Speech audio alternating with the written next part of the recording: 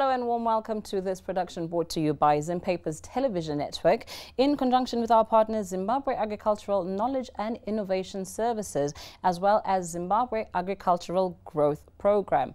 Now in today's discussion we are going to be talking about agriculture, innovation and knowledge sharing. Now joining me today are some gentlemen who are Wadilav Sansole, the ZAKIS Head of Project, and of course Mr. Ronald Veremu, who is the Extension Advisor for ZAKIS, as well as Tokmo Mukuyu, Agricultural Centers of Excellence Project Manager. Good morning and welcome, gentlemen. Morning. Mr. Sansole, can you give us a quick outline on what ZAKIS project is and what its main objectives are? Okay, as you've already detailed, Zimbabwe Agricultural Knowledge and Innovation Services. So the ZAKIS program is made up of 4 pillars. The first pillar being creation of an enabling environment. The second one is agricultural research. The third is agricultural extension and agricultural extension. So the main objective really is to help farmers or to enable farmers to contribute to green economic growth and also to stimulate rural agricultural economic growth. And how would you say that this project is beneficial to Zimbabweans as a whole at this time? So as a whole, the project is seeking to strengthen and to stimulate knowledge sharing and innovation services within the agricultural sector. So you will find that access to information on agriculture, agricultural production, agricultural research will be widely available and will be circulated more regularly than has been the case. So there will be definitely access to information. How the general public, I would say, would benefit at large is they will have access to, I think, improved agricultural methods, access to just general information around agriculture. And with a project of this extent, of this size and magnitude, obviously you are not doing this alone. Would you be able to tell us who some of your partners are in this project? Okay. I represent WHH or Welthungerhilfe, which is the lead implementation partner. Within that consortium, we've got ICRISAT, which is based in Matopos, which does the research of small grains and semi-arid tropics. We also have SAT, Sustainable Agricultural Trust, represented here by Tokmo. We also have CTDO, or Community Technology Development Organization. Yeah. And what kind of programs have you gotten involved with the communities in the areas that you work in? So the nature of the ZAKIS program is solely to function with what we would call the meso level in agriculture. So the meso level is located in the Ministry of Agriculture. Mm-hmm. So our role is to strengthen the role of agricultural research, agricultural extension, and agricultural education. Then in turn, we have an incremental effect going down to the community level. So you will find that you will have a well-rounded agricultural college student going into the community to either do extension, to train farmers, or a well-capacitated agricultural extension officer, and a well-exposed and capacitated agricultural research officer. So eventually all that will touch base at the farmer level and improve the farmer's productivity. Hence, as I mentioned earlier, that the objective is to enable these farmers to contribute to green economic growth and to strengthen rural agricultural economies. Okay. Yeah. And Mr. Tokmo Mukuyu, you are, of course, the head of the project of Agricultural Centers of Excellence, which have been established at Chibero Agricultural College as well as Matopos Research Institute. Can you tell us how and why these have been referred to as the vital hubs for meeting the ZAKIS objective?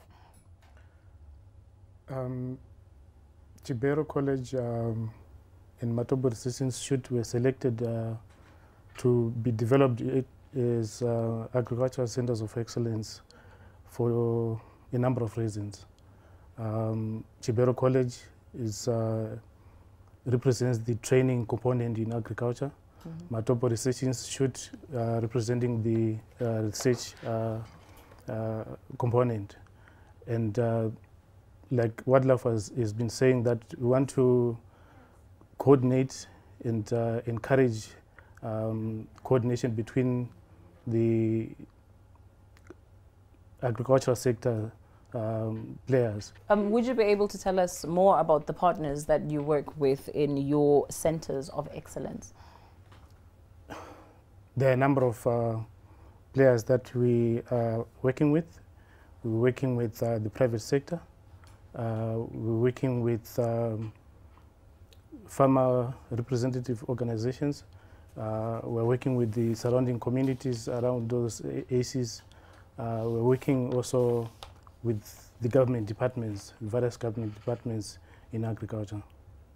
Okay. And Mr. Ronald Veremu, you are, of course, the Extension Advisor. Would you tell us more about what it is exactly that you do in the greater scope of ZAKIS? As the Extension Advisor, we are working mainly with Agritechs and Vet Department, which are the two main extension arms of the Ministry of Agriculture. So as ZAKIS, what we have found out is there is a lot of capacity gaps in terms of how these people do their day-to-day work. So what we did initially was to do an extension needs assessment, where we moved around in the districts we're working in to try and find out the gaps that these extension personnel have in terms of either technical or maybe other things that they need to use in their work. So we did that, and we had a list of competencies that we felt that need to be enhanced. Mm-hmm. So what we are doing following those competencies, we are doing mainly training, where we are actually looking for specialists in a subject to go and train those people, such as the extension workers, so that when they are trained, they are better positioned to go in the wards, in the districts, and take that same information and assist farmers to improve at least three things. One is productivity, two is production, and the third is their income at household level. So what we are doing besides the trainings, we are also taking them to do some site visits, to go to areas where agriculture is being practiced in an extended way.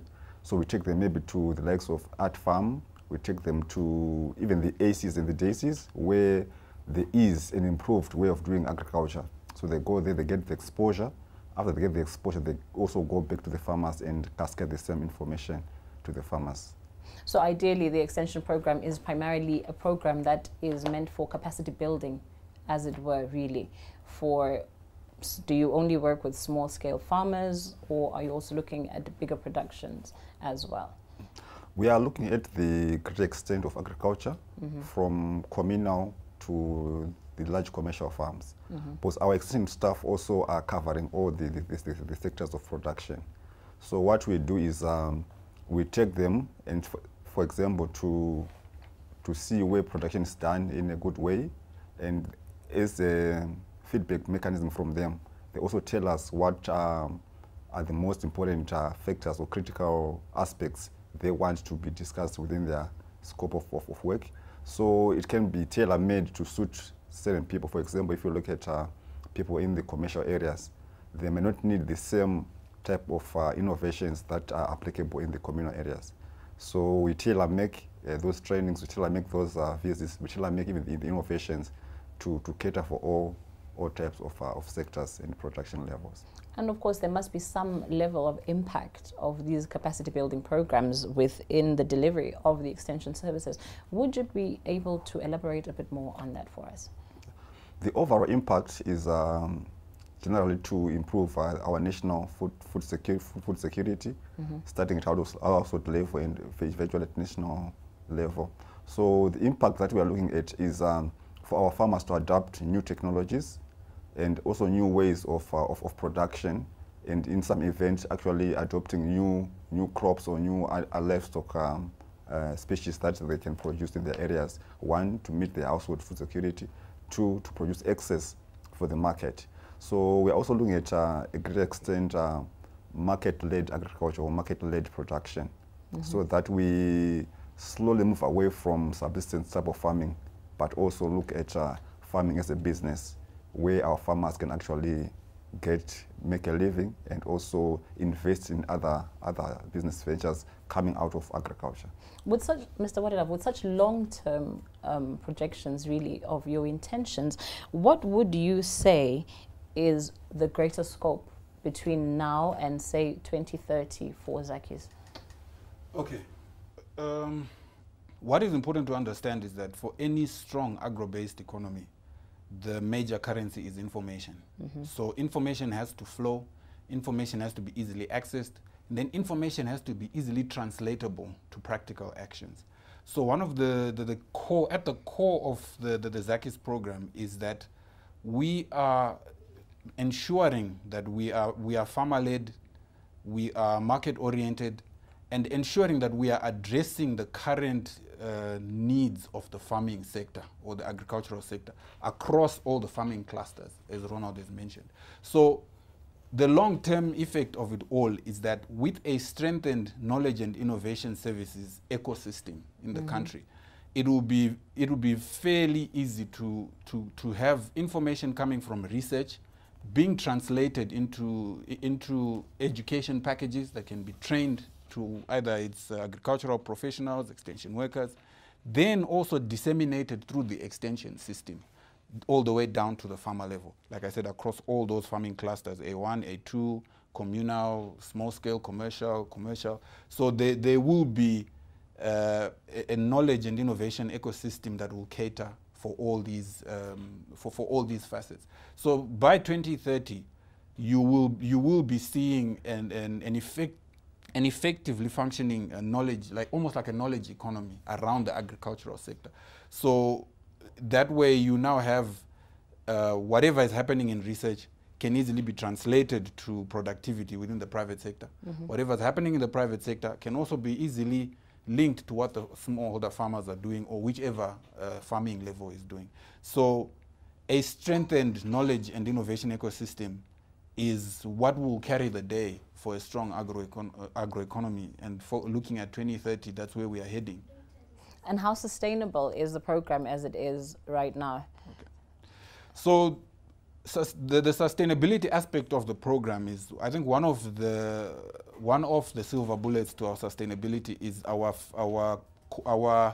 we are embedded within the government. So the activities we are doing, we don't necessarily, because as a consortium or as a project, we are there for a temporary period. We are just there to stimulate, to capacitate, to facilitate. So at the end of the day, it's the government departments that are going to carry on with all the activities and the initiatives we started. So by embedding the project within the main departments of the Ministry of Agriculture, that already builds in the sustainability aspect of it.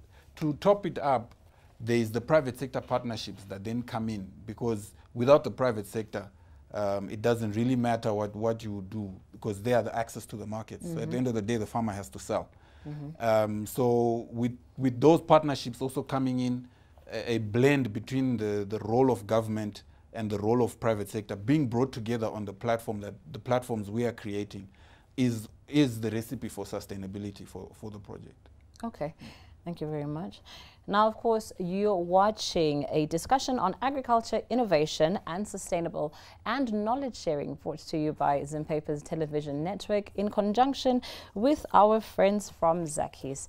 Please do stay with us. If you have any comments or views on our show today, please be sure to contact us on our Facebook page, Zimpaper's TV network, or via our Twitter handle at ZTN News. Stay with us.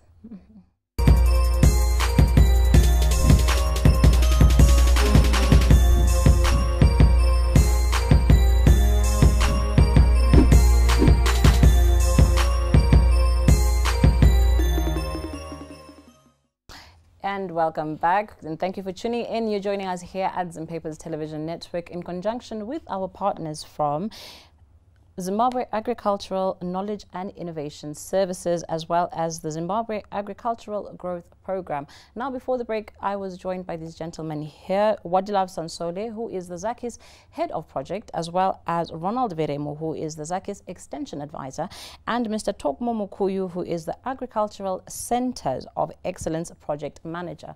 Now, Mr. Sansole, before the break, you were telling us briefly about ZAKIS as well as your objectives between now and 2030. What projects has ZAKIS started in line with, of course, Chibero College, and how are they performing? Okay, so Chibero, as Tokmo mentioned, Chibero was selected to be an agricultural center of excellence. So one of at the core of that maybe if I take a step back, what preceded it all was what we'd call the farmer needs assessment, which was done to identify what are the needs across all the farming clusters.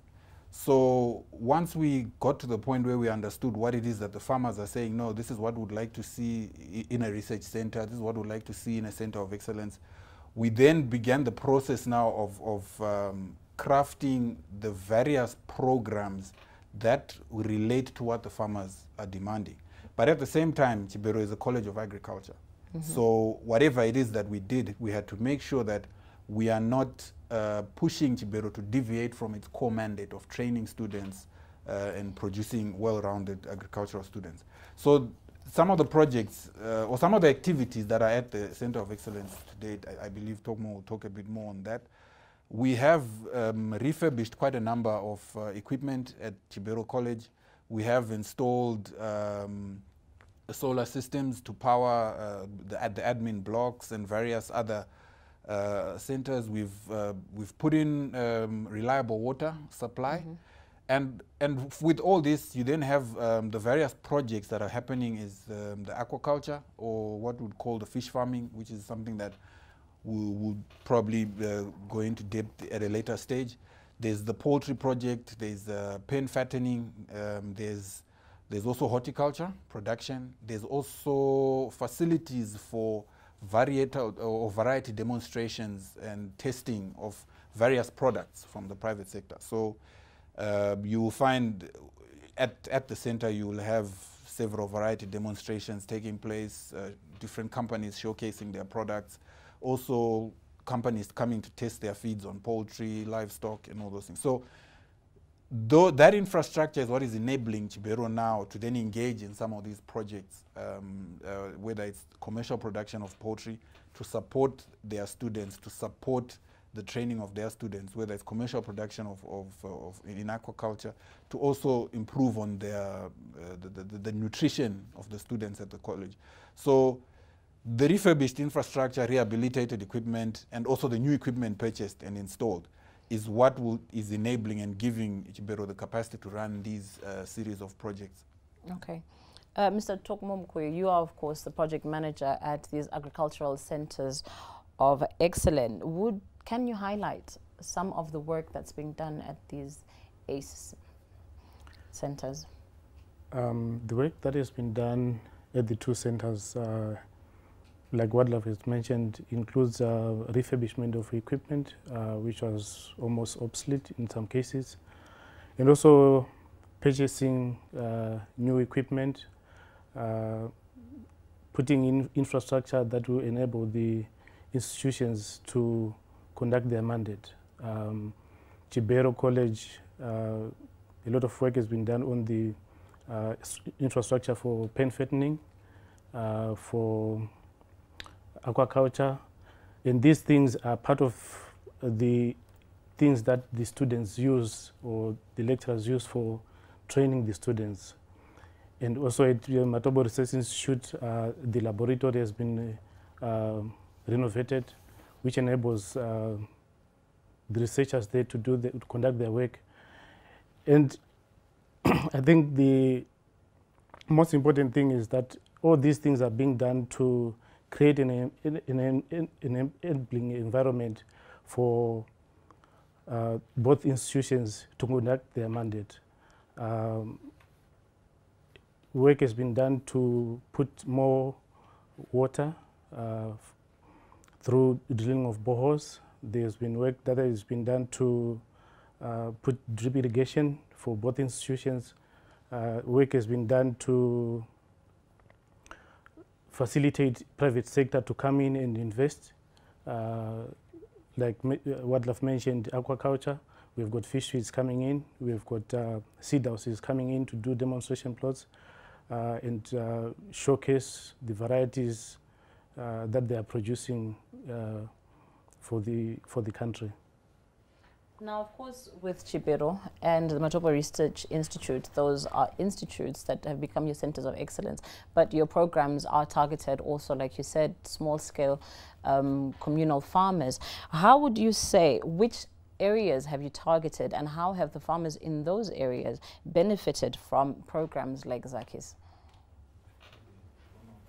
Okay, so through Zakis, apart from the agricultural centers of excellence, the two of them, Matopos and Chibero, we have what we call district agricultural centers of excellence, which are based in districts. We have one in Chegutu, one in Mondorongezi, another one in Matopos, then the other one in Insisa districts. So the sole mandate of these centers of excellence is they are at least closer to the farmers, and most of them are in the communal areas. So their role is, we would have demonstrations there for crop and livestock, where farmers can come in and learn and also adapt some of the innovations happening there and also practice them at their farms. And what we're also doing is to make these centers like training centers where the farmers can come in and get some training in whatever field they want to learn, then they go and practice. Then besides those district centers, we have what we also call district ward information centers, which will be based in districts. So the sole mandate of this is to bring information closer to the farmers. So there will be connectivity there, there will be Wi-Fi there, there will be a television set where some videos on production will be shown. Farmers can come there, they can connect on Wi-Fi, they download any documents or any videos which are agriculture related. And they can also bring their issues to the ward information centers, and the extension worker, they can actually try to address the issues, or if he can't, he can maybe escalate them to the district center or eventually the agricultural centers. So we are trying to bring information closer to the farmers and also to get their issues addressed at local level. So that's how we are trying to address the issues to do with the communal farmers in our areas. And obviously with the lockdown this year, a lot of people did turn to market gardening as a means of sustaining themselves and their families.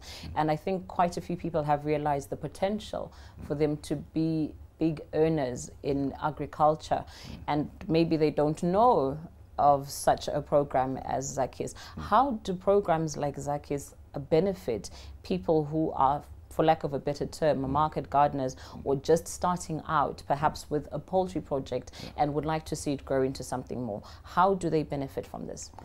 Firstly, they will benefit through training. We will train the extension workers. I think we did an online training for the extension workers in the areas that we're operating in. So with the thinking that they'll go and actually train the farmers in proper broiler production. Then after that, we have trained our extension workers in terms of market-led production, where they also go to farmers and actually teach them how to start a business and how to do a market scan. And I think the problem with our farmers, mainly, they just go into production without having a good market. So we're teaching them that you need to look for a market first, secure your market, then you go into production. And also through one of our online applications, which is called Kurimamari. It's a mobile application where one can actually link with the market.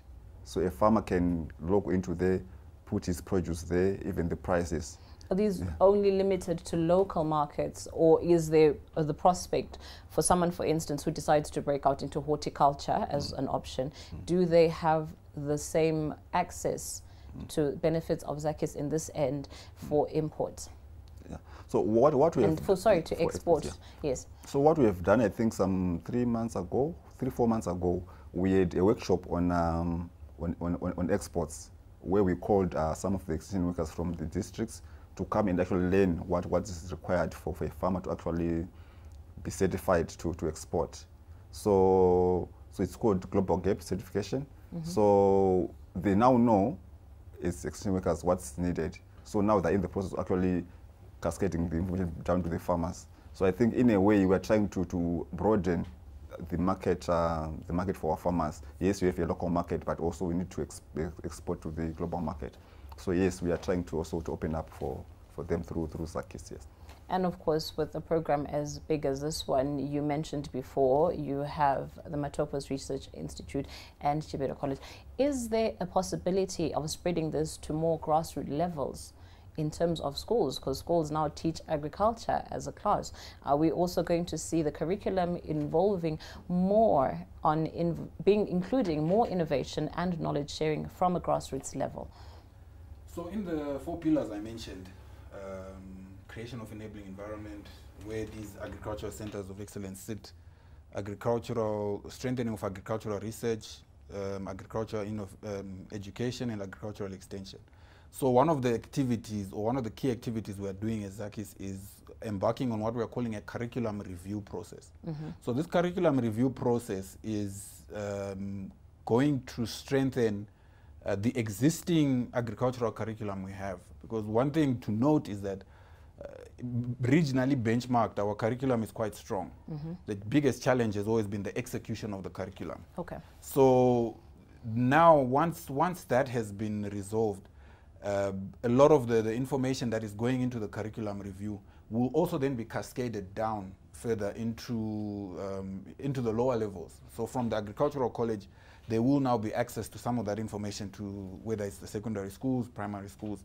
And then also one of the things that has happened is with the Ward Information Centers Ronald has spoken about, in Chegutu, I think one of them will be located in a school. So they will be able to actually interact with a lot of agricultural information and all the things that are happening within the Agricultural Centers of Excellence and within the ZACIS program. So it's an interesting dynamic that you ask, because once you now go the curriculum route, it brings in a whole range of other factors. But our role really is to focus on strengthening the existing agricultural curriculum. Then once that is strong, I guess pages from that can be pulled out and taken down to even the lower levels. So you'll find even possibly the ambition is possibly even as far as teacher training will also start being able to feed into the core Ministry of Agriculture will also be able to feed into teacher training of agricultural teachers, who then in turn cascade it down to the secondary and the primary schools. So that is the long-term goal at the end of it all, that it should get down there. But at the core of it, primarily at the moment, is to strengthen the existing curriculum across all the agricultural colleges in the country. And speaking of curriculum at agricultural colleges, would you say with the new innovations that you've introduced, with the changes you've introduced, would you say you've gotten a higher response for candidates who want to come and study agriculture at these colleges?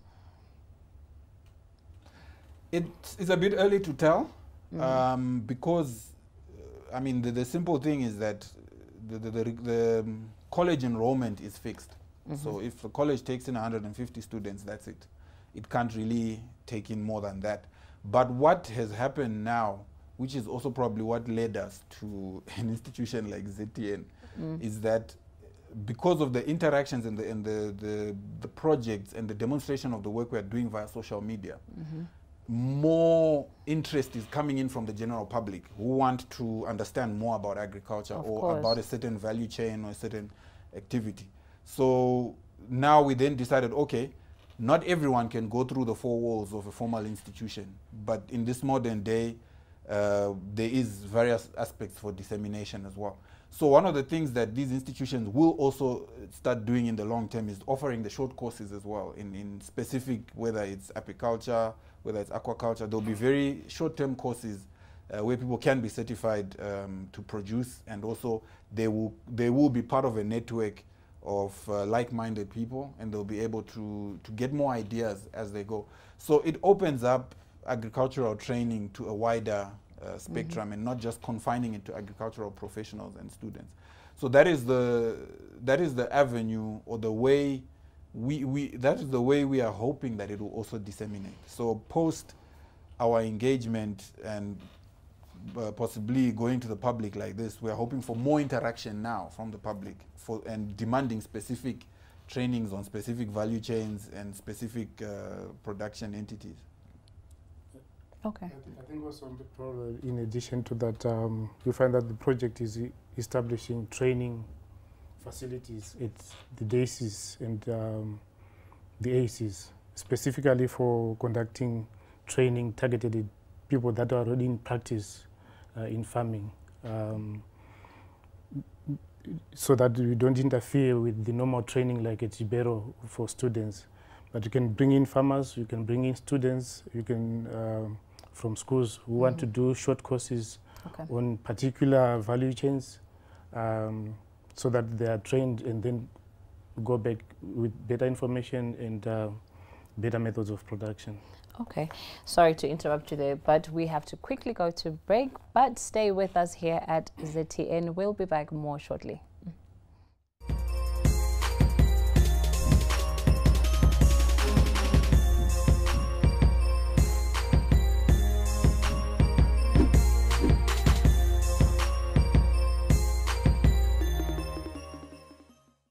Welcome back. You're joining us here at ZTN, and joining us today for a discussion on agriculture innovation and knowledge sharing are men from Zakis, which is a project meant to enlighten and inform on agricultural value chains and how they can work for you. Now, before we went to break, Mr. Wadilav, you mentioned that this Zakis basically is a meeting of like-minded people to encourage involvement and knowledge sharing in agriculture. Would you say there has been an inclusion of women farmers in a program such as Zakis, and are you promoting equality? Because for the longest time, farming in particular has always been viewed as men's work. All right. Interestingly, like I said, we already work with government institutions that already have their, what you'd call their gender quotas or their mandates to promote participation of women. So for example, at Ibero College, they have a 50-50 rule. Although I think interestingly we are hearing feedback also from stakeholders, for example, in the extension services, where they are saying they are getting more women coming into extension services because now it's no longer just a 50-50 at the college. Sometimes you'll actually even have a 60-40, more women than male students enrolling there. So on that aspect of things, I believe there is adequate promotion of women participation at the extension level. At the research level, it's a similar scenario, and a majority of the teams we are working with at the research center are led by the women research officers. They're the ones pretty much taking the lead in everything, coordinating all the activities, for example, at Matopo's research. Within the other district centers of excellence that Ronald mentioned, I think 2 of our districts are actually districts that are led by women district agricultural extension officers. And then at the farmer level, the anticipation is that with the promotion of service providers, or what we would call more women taking up the role in service provision in agriculture, it translates into, we are hoping it also translates into more women at the farming level being able to see that, okay, this is possible, this can be done. We have all the companies that we work with also have their own internal policies and mandates, and we also try and make sure that they are taking care and catering for more and promoting the participation of more women farmers. Also, you see that some of the value chains that are promoted, or some of the value chains that came out of the farmer needs assessment, are what would be called women-friendly value chains. And you'd find that by default, you'll find a lot more participation of women in such value chains. So for me to say Zakis has literally gone out there and picked women to say come work, no. What we've done is is to continue to push for the creation of an enabling environment for more women farmers to participate, more women extension officers to take the lead, more women research officers. And also at the college, you also have more women lecturers also taking the lead in a lot of the initiatives that we're doing. And of course, I am pretty certain now that you're garnering more interest from the public, as mentioned, if you've got programs that you intend to put out there for small-scale productions, like in our backyards with our fowls and market gardening, I'm pretty confident you'll have a lot more women signing up without a doubt. Now, of course, you mentioned earlier that you work closely with the Ministry of Agriculture, Mr. Veremu. ZAKIS has developed an e-extension strategy to this end. Can you highlight for us very quickly how this will benefit Agritechs and the farmers? Okay, thank you for that. So for our e-extension strategy, we are using 5 pillars that we'll be using in our extension. The first one is SMS extension. The second one, we're using digital applications, which is our Kurimamari and our AgriShare.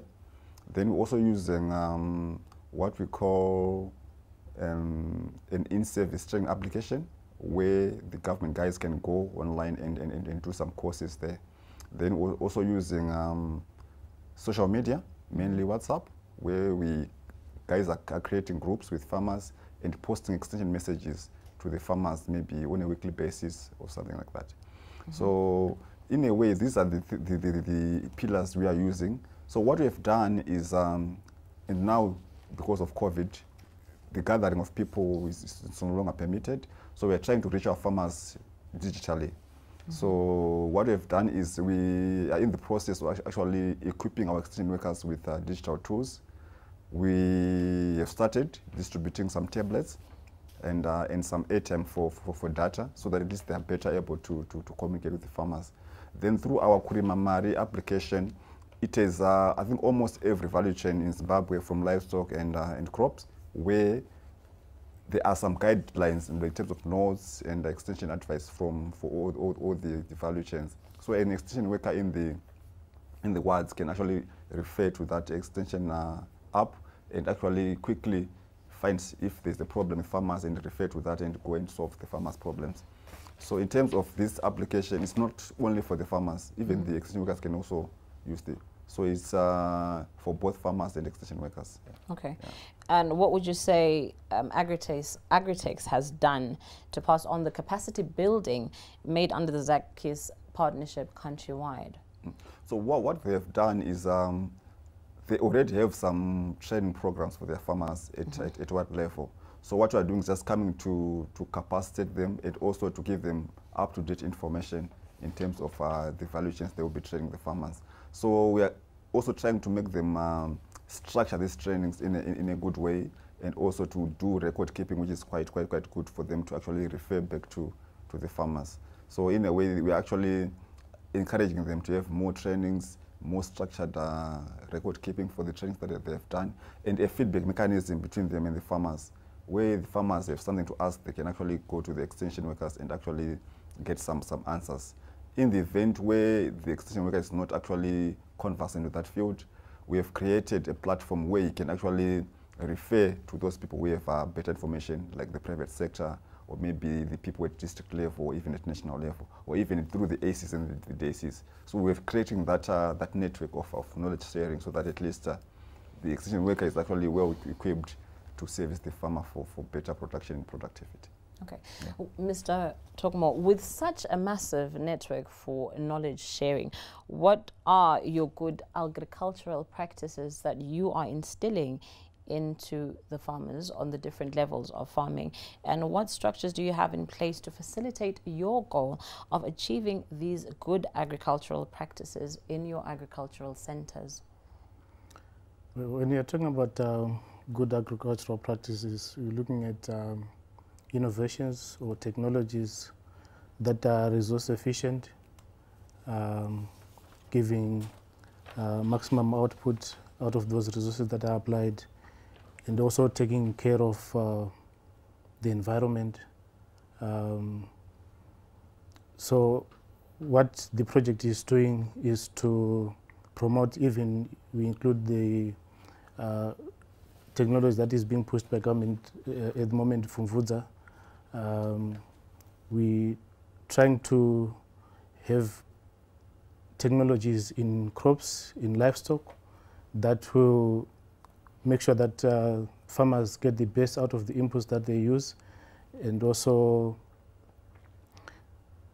be able to manage the environment, the environment so that we do not have a reduction of output from practices that the farmers will be doing in the fields or in producing their livestock. So what the project has done or is doing in making sure that the good agricultural practices relayed to the farmers is that we're working with Agritechs through the trainings that Ronald is referring to, so that they take these and relate to farmers through the demonstration plots that have been established at the ACEs and at the DACEs. So the DACEs will showcase good agricultural practices for farmers to adopt and then do them at their own fields, so that production increases and also people realize food security and probably also improve the local economies of the areas that we operate in. Now, of course, it's okay. If I can add to what Tokmo has said about good agricultural practices, also a couple of months ago, the Permanent Secretary, Dr. John Basera, presented his agricultural turnaround strategy. And one of the things that he spoke about was what he called a blitz soil testing program. So one of the things that we've also done, and also in alignment with that transformation strategy, is we've partnered with Solidaridad Southern Africa to pilot the testing or the use of soil scanners or soil testing devices. So what that does is it also helps farmers to get some instant information on the condition of their soil. But nonetheless, before that is wholesale rolled out into the country, we have to run a couple of tests and also compare it with existing laboratory facilities and see how far, or if this is a technology that can help in also promoting the blitz soil testing program that the Permanent Secretary spoke about. Okay. Now, of course, we all know agriculture is life, the backbone of the economy in not just Zimbabwe, but the world over. Now, what is ZACIS doing to contribute to our economic recovery, considering how big a role agriculture plays in resuscitating an economy? Okay, so I think looking into the recent activities that have happened, the ministry has launched a livestock development program. They've launched a horticulture strategy document. They've also launched an agricultural transformation strategy. And then on top of, to support these, there's also what is called the National Agricultural Policy Framework, which is the development of a policy framework that will support agriculture. Now, ZACIS is in the middle of all these things. We are in alignment and playing a facilitatory role to enable our government colleagues to conduct and to also strengthen the role that they are playing. So, for example, the development of an agriculture extension and research policy, the centers of excellence will be able to demonstrate best practice. That is what is needed for us to be able to contribute to a stronger horticultural sector, to contribute to a stronger livestock sector. So the role that ZACIS is really playing now is then to strengthen the institution that should become the driving force of a strong agricultural economy. And as I mentioned earlier, that at the core or the backbone of any strong agro-based economy is the currency is information and knowledge and innovation. So once you strengthen the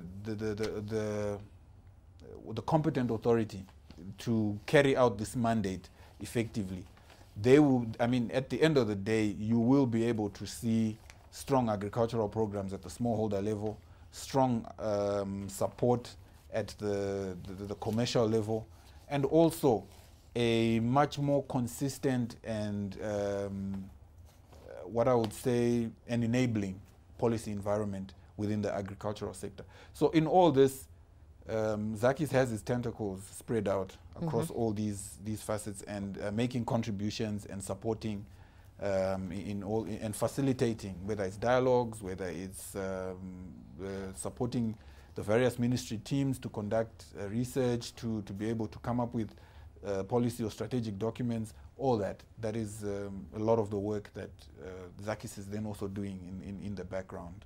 Okay. Thank you very much for that.